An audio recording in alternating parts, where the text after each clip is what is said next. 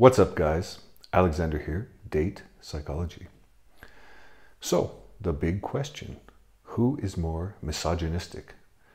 The successful Chad who runs through a bunch of women, or the unsuccessful man? The incel, right? Or, if not that, men who are less successful, right? The man who is less successful with women. There's some debate on this. I see this come up often where people go back and forth and they say, oh no, actually the most misogynistic men are the men who have the lowest success with women. Oh no, it's the men who have the most success with women. I'm going to share a bunch of research with you, kind of look and see what it shows. What is the big picture here with that? So going forward, the first paper here, Gender Differences and Automatic In-Group Bias. Why do women like women more than men like men? And this is a paper on essentially in-group bias by sex, right? That women show a stronger preference for women than men show for men. And men also have a bias in favor of women. You know, this has been discussed as the women are wonderful effect. This paper goes over a lot of different forms of bias, but one of these explanations for positive attitudes toward women in this paper is sex, right? The idea that, okay, men may have more positive attitudes towards women because they receive sex from women. Describing here from the paper, I'll read what it says. Compared with women, men report greater liking for and interest for sex. Papers by Baumeister and others. Baumeister, famous psychologist. If men associate sex with women, for example, through heterosexual encounters, then the more they like sex, the more they should like women.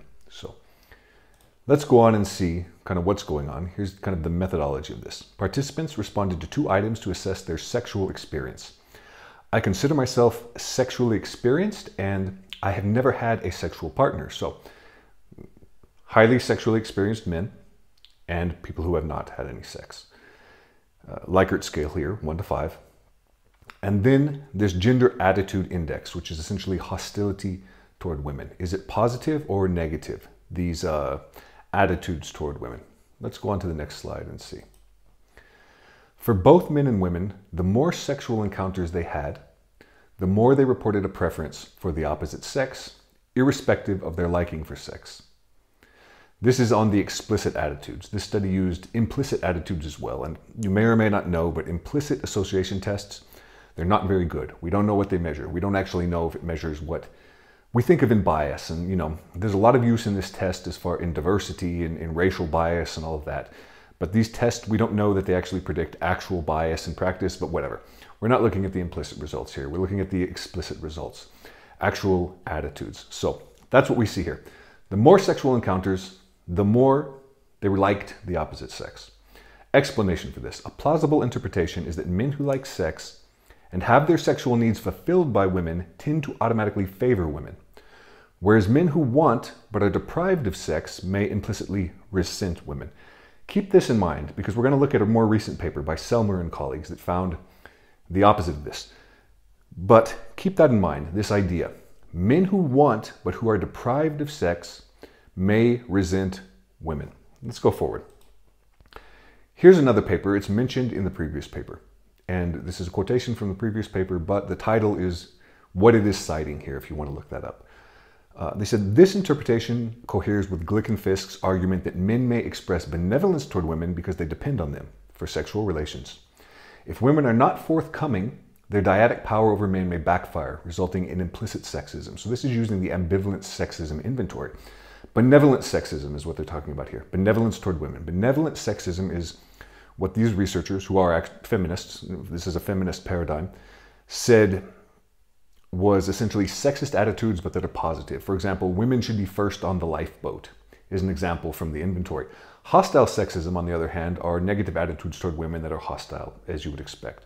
Like women are ruining the world for me, that kind of a thing. So men who are more successful with women may develop these benevolent attitudes. Men who are less successful with women may develop these hostile attitudes. And we'll look at a little bit more with hostile sexism as we go through some more results in this. Let's go on to the next slide. This is a paper from 2020, Kontugen. Title is, To What Extent Are Incels Misogynistic and Violent Attitudes Toward Women Driven by Their Unsatisfied Mating Needs and Entitlement to Sex? So the results of this. ran a correlation, Pearson correlation, significant and positive correlations between entitlement and frustrated mating needs. So we're looking at entitlement to sex, and we're also looking at frustrating mating needs. Men that want to mate, but who can't. So these are correlated, okay? We see a correlation, 0.48, so not a bad sized correlation in psychology, right? The average is about 0.2 to 0.3 across psychology. Entitlement and hostility towards women. So men who feel more entitled or more hostile, okay? So that doesn't necessarily tell us anything about, you know, if men who are more or less successful are going to be more hostile toward women. But the other item does, at a correlation of 0.37, frustrated mating needs. So the men who are not getting their mating needs met, right? They're not hooking up, they're not forming relationships, you know, they're not seeking and finding mates. They express more hostility toward women. Correlation of 0.37. So the model summary with entitlement and frustrating mating needs regressed on hostility toward women was also significant at square root of 0.29. So explains a decent chunk of the variance there. Where does hostility toward women come from? Part of the picture is frustrated mating. That's kind of what we see here. Whoops, let's go on now to the next one. Here's Morsenkoff, similar kind of paper, but they didn't find a significant relationship. The title of this is Novel Explanations for Misogynistic Attitudes in Society. What are they looking at here? Well, they're looking at frustrated mating needs again, no relationship, but in this paper, probably, you know, the reason they didn't detect a relationship is because they had an underpowered sample. They had 3 individuals who would have identified as incels in this sample. And if you don't have enough statistical power, meaning the size of your sample, then you won't be able to detect an effect, even if it's real. So something to consider with this. But here we see a paper that found no relationship. But again, no relationship also doesn't mean the opposite, right? It doesn't mean that, you know, more successful women, or excuse me, more successful men are going to be more hostile toward women. Let's go on to the next one. Here's one by Grunau in 2020. Involuntary celibacy, personality traits among misogynistic online communities. And what do we see here in this measure of misogyny that they used? The non-incel sample scored lower than the incel sample, substantially lower, right? They didn't report here a effect size, which they probably should have, but you know, if you go from 2.56 to 4.15, yeah, I mean, that's a pretty big difference on something like this.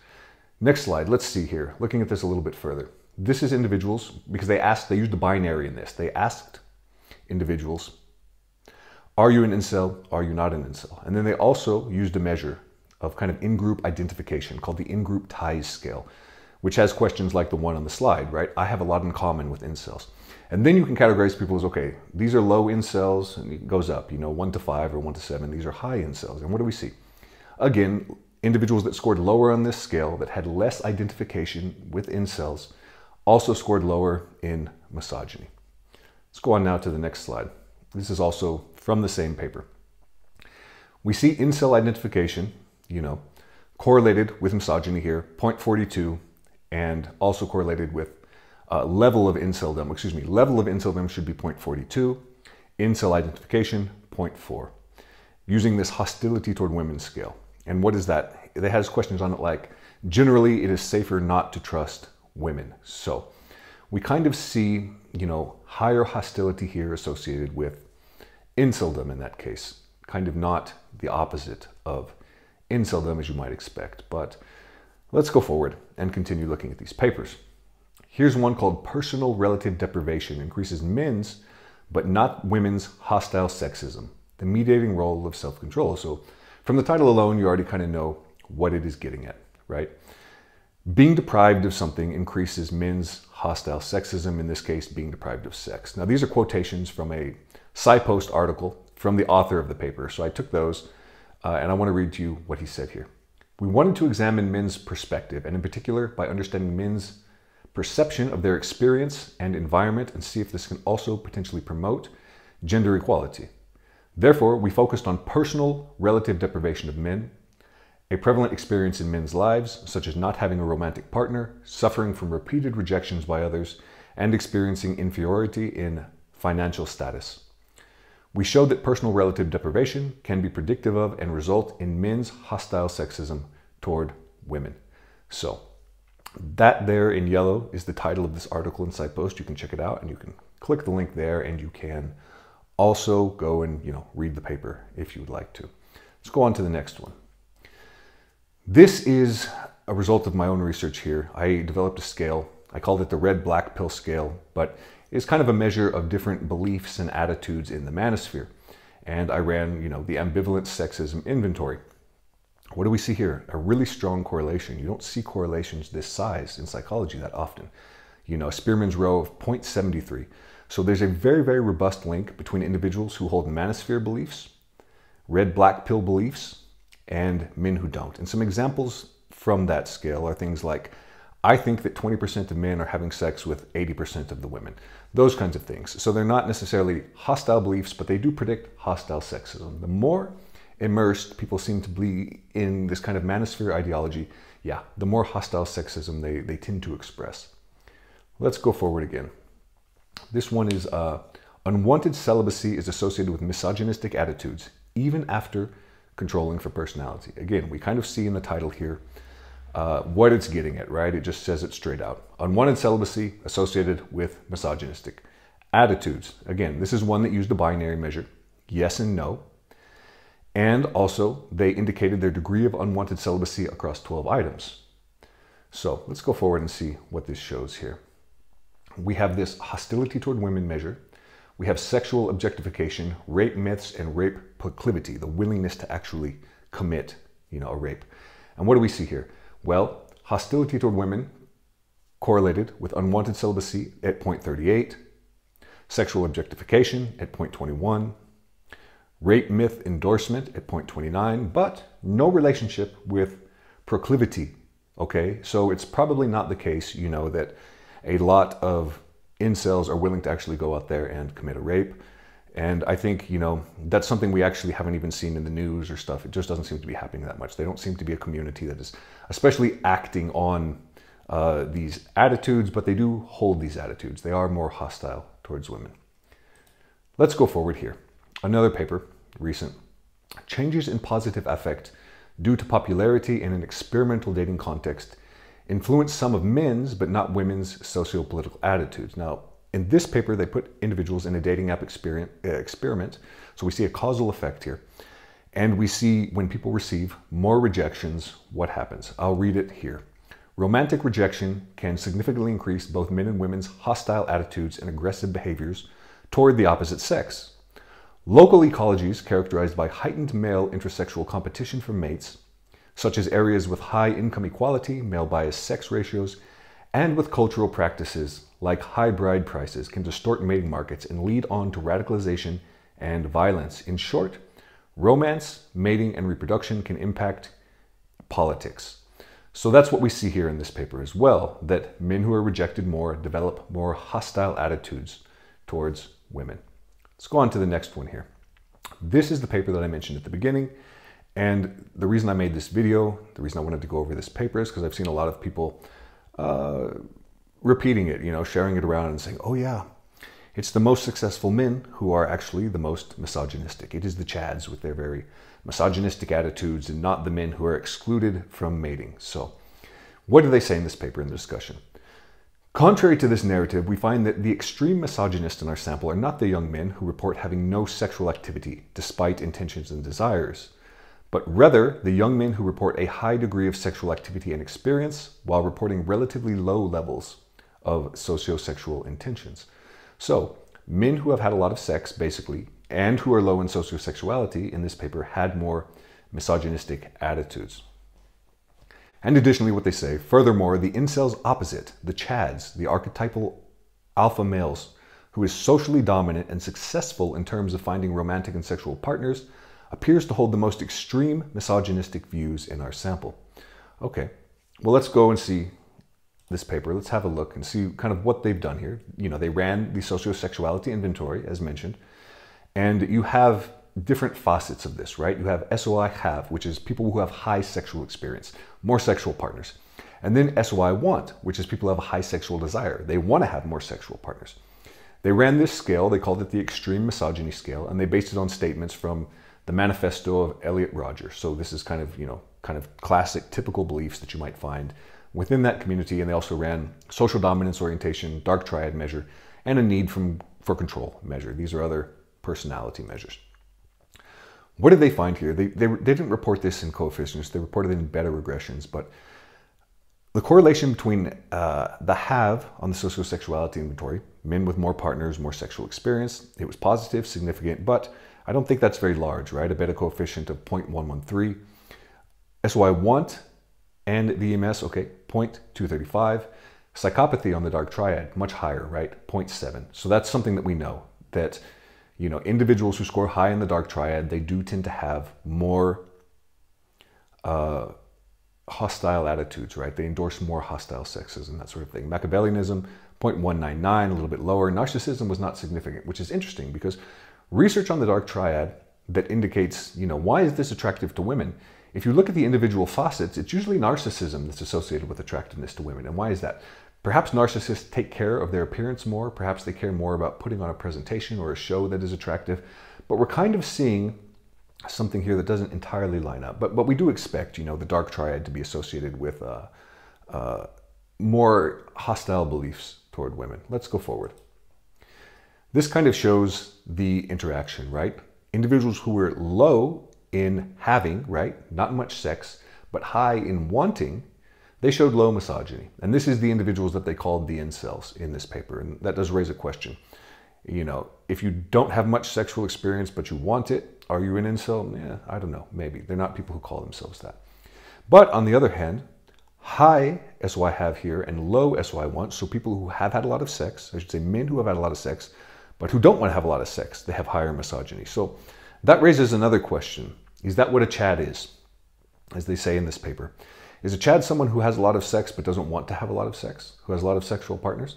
This could just as easily describe someone who wants a relationship but has had a handful of failed relationships, right? I think, if you think about what a Chad is, you probably think about physical appearance. You probably think about success with women as well. Well, let's go on to the next slide.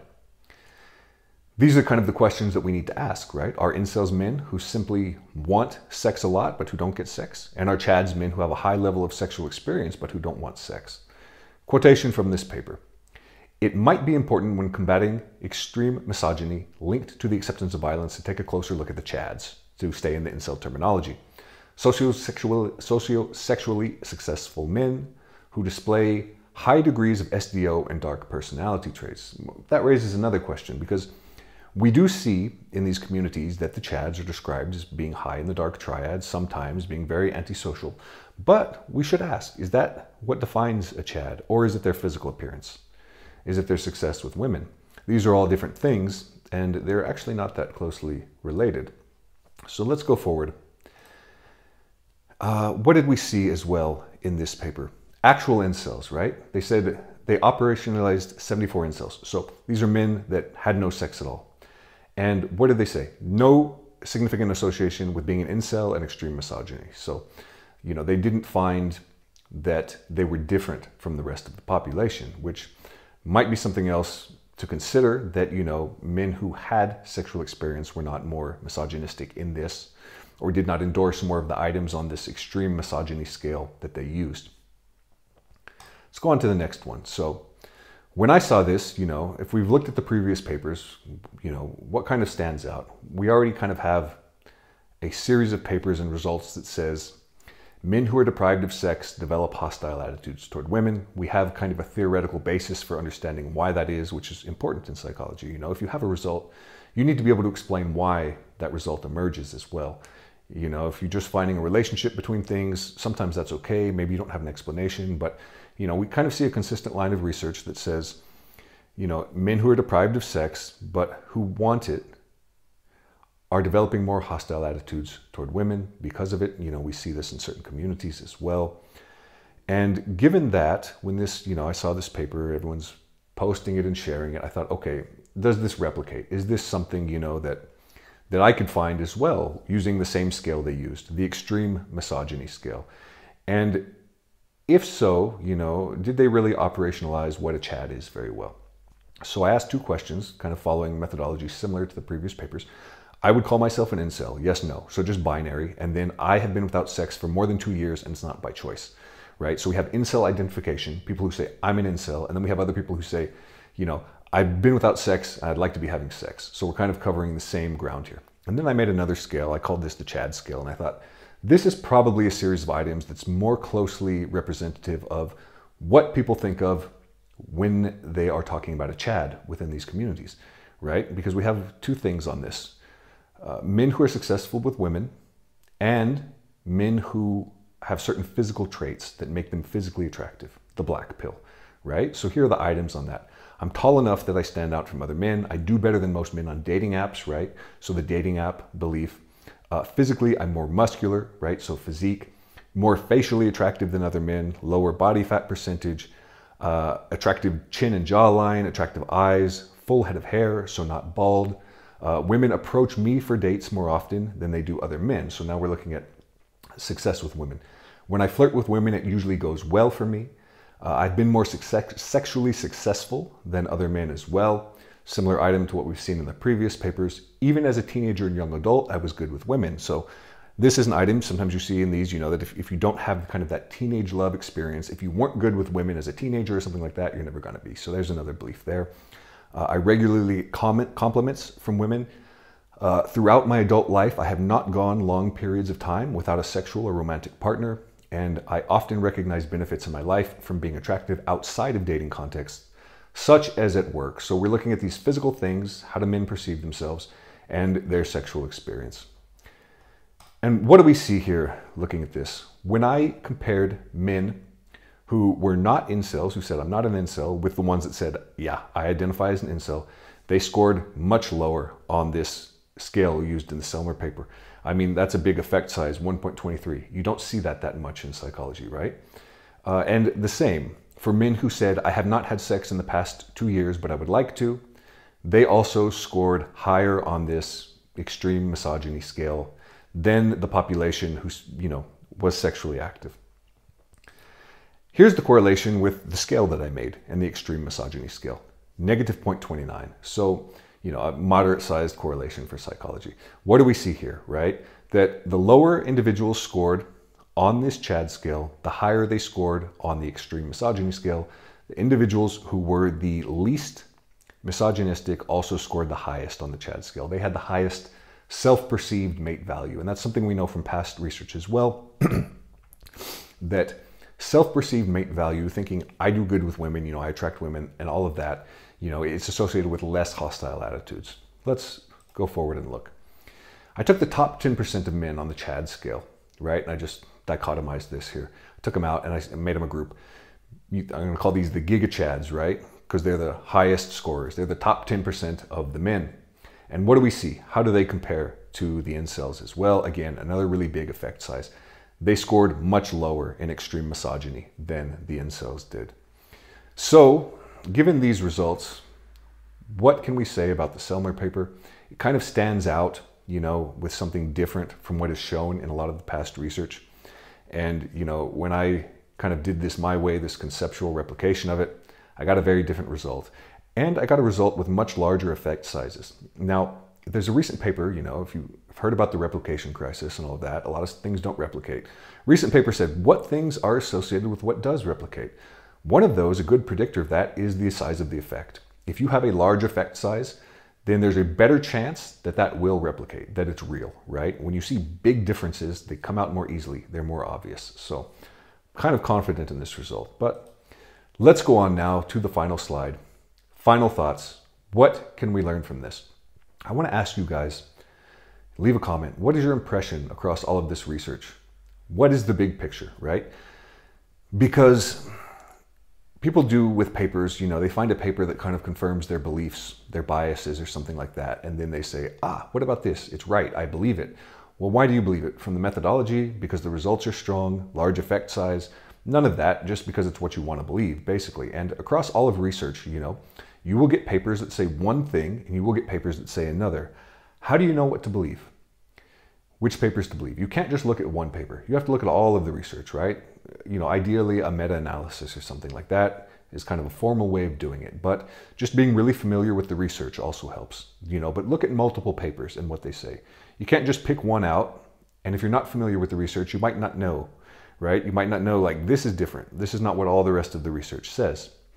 So something to consider there, you know, if you reflect upon all of the research, what do you think the relationship is with sexual success and misogyny? Are men who are more successful more misogynist? Is that what the research shows? I don't think so. But, you know, as always, my mind could be changed on that. I'm not super dogmatic about it, but I think that's kind of where it stands at the moment. Another question, I made this Chad scale. What do you guys think it measures? You know, I think at the very least it measures some kind of self-perceived mate value, but leave a comment. Do you think, you know, this is a good index or description of what a Chad is? Someone with all the best physical traits, who, you know, is physically attractive, and someone who's very successful with women as well. Something else to consider, I mentioned this at the beginning. What is the theory behind the result? Why do we see what we do? Why would lower sexual success be associated with negative attitudes toward women? Or if you believe the opposite, why would higher sexual success be associated with negative attitudes toward women? We seem to have a good explanation for why lower sexual success would be, from different points of view, right? You know, the idea that it's takes control away from the individual, that it doesn't confirm the individual, it doesn't validate them. It's something that they want, but they're deprived of having. I don't really see a good explanation for why the opposite would be true. But if you do, leave a comment. Let's see. And something to consider across all of these papers, you know, these aren't just using the same measurements for misogyny, hostility toward women, negative attitudes. These are a lot of different measures, you know. Some ask like, are you an incel? Some, you know, have you not had sex in the last 2 years? Whatever the case may be. So across all of these different measurements, we still see kind of the same result, don't we? You know, that men who are lower in sexual success are the ones that tend to express more hostile attitudes, or whatever the case may be. Anyway, that is all for this. Hope you guys liked the video. Like, subscribe, hit the bell. I will make another for you very soon.